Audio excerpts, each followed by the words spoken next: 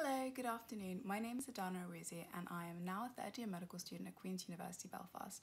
Here is my submission for the Global Health Challenge.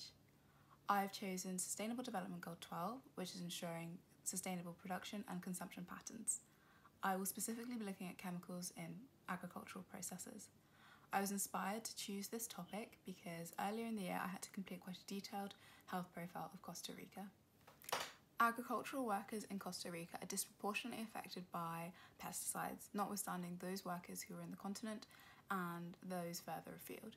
The WHO has explained that there are very unreliable estimates to actually how many workers are affected by this problem, but it is growing every single year. Costa Rica hosts 6% of the world's biodiversity, despite having a relatively small landmass.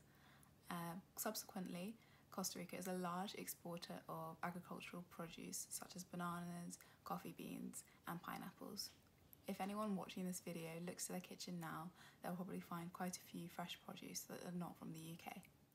On our side of the food chain, we may ingest small amounts of pesticides in our food, but this cannot be compared to the vast quantities of pesticides that farmers come into contact with. And this creates a massive inequality between producers and consumers. Despite Costa Rica having a very high life expectancy of 78.9 years on average, agricultural workers are 12 times more likely to be hospitalised than the general population. Farmers go to work, ingest pesticides, come home, their clothes are maybe coated with pesticides, they interact with their family and they also get into contact with the pesticides and the cycle continues. It's unsustainable. To add to this problem, pesticides are often used prophylactically, so for example fungicides for black sigatoka or maybe nematicides targeting bananas. However, many studies have shown that some farmers actually cannot detect when there is an active infestation happening, so all this addition of pesticides adds to their cumulative risk of pesticide poisonings, where they may face visual disturbances, in longer term scenarios cancer. My proposal is that there is a dedicated, centralised governing body for the use of pesticides. All traders in pesticides must register with this body.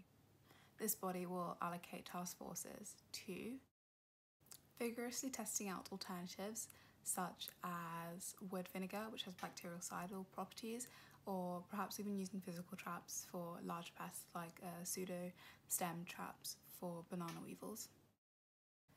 Adding limits or quotas to the amount of pesticides that are safe on a farm.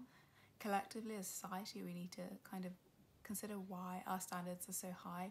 Obviously we'd all prefer the perfect product, blemish-free bananas or oranges, but these high standards force farmers to go that extra mile, adding extra pesticide to ensure that we consumers get the perfect product.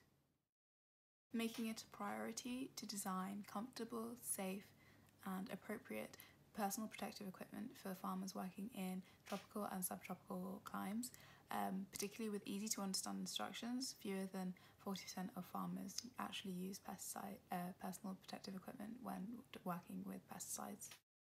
Isolating the agents that cause human damage. Many of these agents are called inerts. Finding what they do, their processes as a matter of urgency so that pesticides can be appropriately marked as hazardous. I would like to stress that this is still an emerging topic. Rules and regulations could model those of already existing. Obviously this would have to be expanded to a global scale as we all become more interconnected worldwide. This is an intersectional issue between climate change, planetary health and global health. Therefore, we must work collaboratively from bottom to top to mitigate against poor health outcomes in agricultural workers.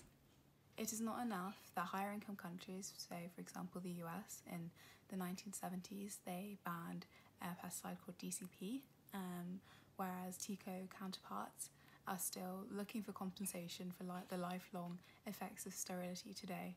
Even as early as 2019 last year, children in Costa Rica were reported as having pesticide poisoning, which really highlights the stark reality of the issue. It is pertinent that we act so that another part of the population can be part of the good statistic, having a long, healthy life expectancy. Thank you for your time.